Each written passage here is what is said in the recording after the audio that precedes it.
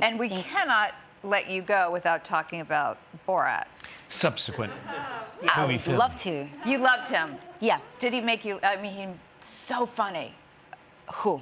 You and Sacha Baron Cohen, and Borat, Giuliani you. and everybody in the movie. Yeah. What's your relationship with him? I bet you're close.